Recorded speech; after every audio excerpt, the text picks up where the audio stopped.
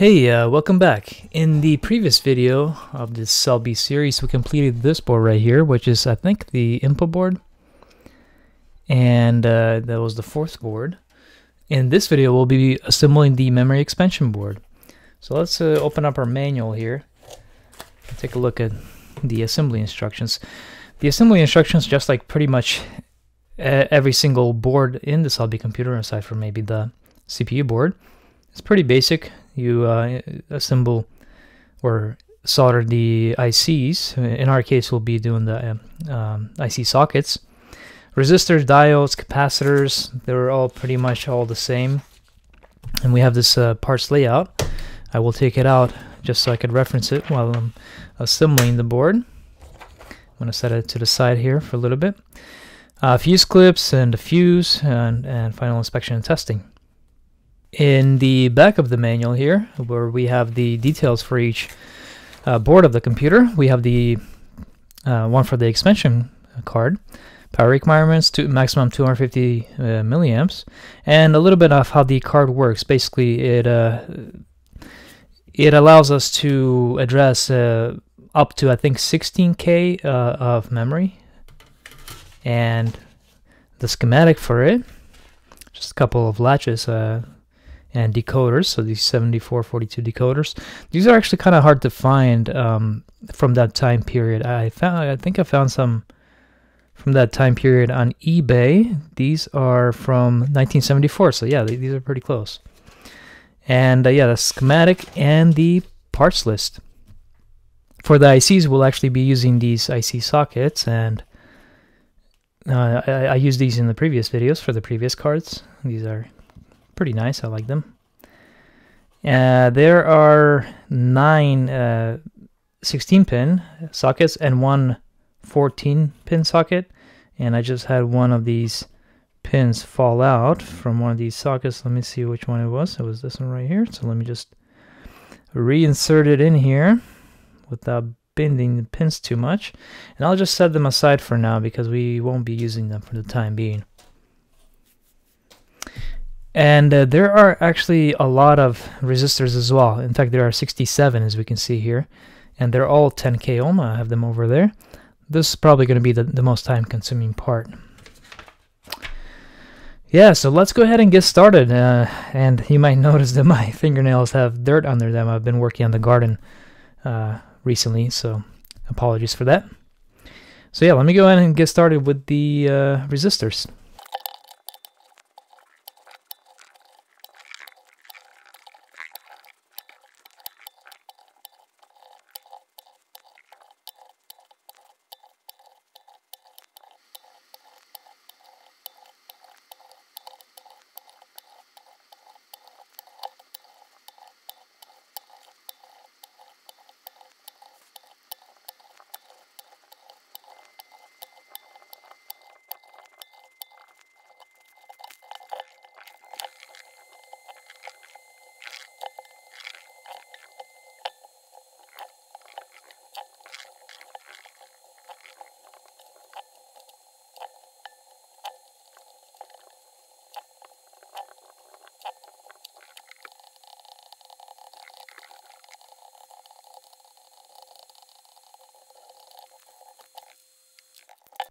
The resistors are installed now, but I also want to go ahead and install the diode, which is right over here.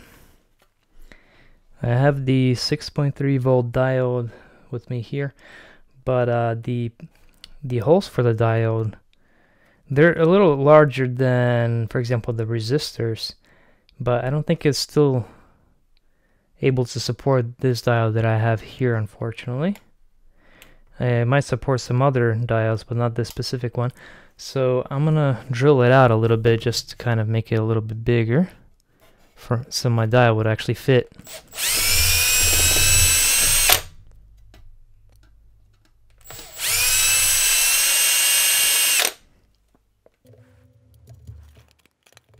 Alright, and I'm just gonna go ahead and solder it from both sides because I just drilled it out, and the vias that were going through this hole are no longer there. And I just want to make sure that both sides are actually connected to the lead.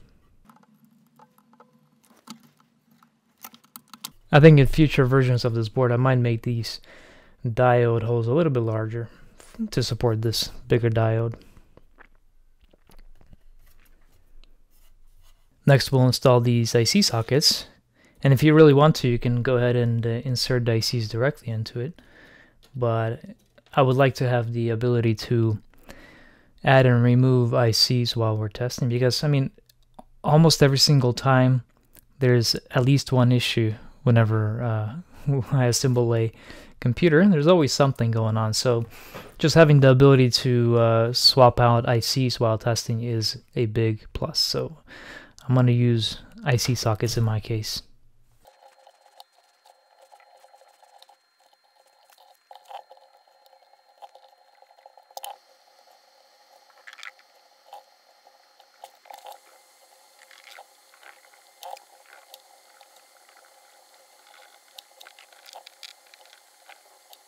Then we'll install the fuse on the fuse holder, and we'll insert the fuse into the fuse holder just so we're sure that we're orienting these fuse holders the right way. Simple as that. Alright, and then we'll do the capacitors.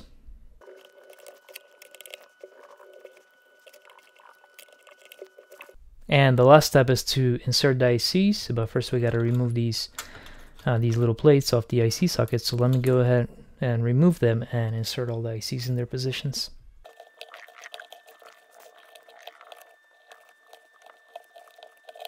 And there we have it, the board is finished. And I'll just kind of spot check, make sure that all the pins are inserted into the sockets, and make sure none of them are bent. The right orientation. Yeah, looks good. Looks pretty good. Alright, so let's go ahead and do a test of the traces here. And let's see, actually I'm curious what the manual states about the testing here. So at this time, carefully inspect both sides of the card for solder shorts. And I sort of looked through it already, but I'm going to do it again just to make sure, but it looks pretty good on my side. Then it says install the 3/8 amp 8AG fuse into F1, and let's use this testing procedure here to verify that we don't have any shorts where they shouldn't be. So what we want to test for is the resistance between certain traces here. Alright, so a meter between pins A1 and A3 of the card connector. So A1 and A3. We have 946 ohms. It should be greater than 5 ohms. So we're pretty good there. And it actually says to do it both ways. Let's go ahead and do that. So 300 that way. We're pretty good there. Alright, so that's pretty much it. If it's under 5 ohms, there's probably a short somewhere, and you might want to go back and double check all the traces, make sure that there are no solder bridges.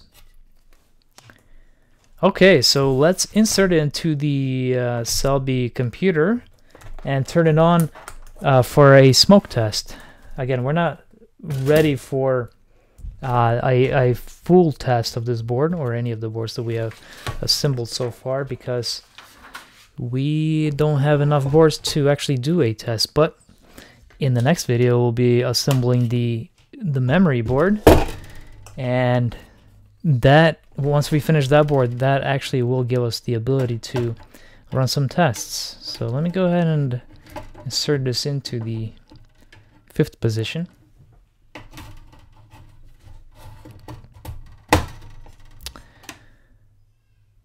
Okay, pretty good. And then I'll plug in my power supply that we assembled in a previous video. Just gonna move a little bit just because this wire is a little too short.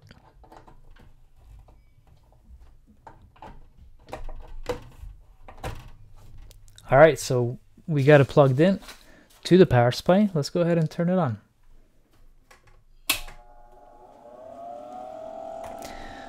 So the lights are on. That's good. And so far we're not seeing any smoke, so that's also good. The fuse is okay. I'm kind of looking down into these boards here just to kind of look at the fuses, and the fuses are intact, so I don't think any of the boards have caused the fuse to break yet. Okay, so yeah, I think we're pretty good with this board. We finished it. We did a sort of a quick resistance test to make sure that there were no shorts on the main traces there, the rails, the 5-volt rail, and did a smoke test, and so far so good. In the next video, we'll be assembling this board right here, which is the RAM board, or I guess one of the RAM boards. For now, we'll just assemble one of them, and maybe in the future we have let's see, we have 3 more, maybe 2 more. I guess it depends on what you want to install into this computer, but I'll probably do 2 more of these RAM boards. And we also have this ROM board, and of course this is not a required board. We'll do this RAM board in the next video, and we'll be able to test this computer without this ROM board. But if we want to actually have some sort of pre-program, I guess have the computer pre-programmed so we can power it on, you can actually run certain programs, whichever are loaded on the ROM chips here. We could do that. And just as a reminder, these boards, this whole set, is actually available at calingchuck.com if anybody's interested in building this SCELBI computer. And it also has some of the peripheral boards as well. Well, I hope you've enjoyed watching this video. And let me just turn the power supply off because it is pretty loud. Don't forget to like and subscribe if you enjoyed it and if you found it helpful or maybe useful in your case. We're going to have a couple of more videos coming up soon for this computer, and I have some other videos planned for some other devices that are coming up in the future, and I also have some pretty interesting vintage computers that I want to showcase, some computers from the 1960s, so be sure to subscribe if you haven't already. I'll see you in the next video.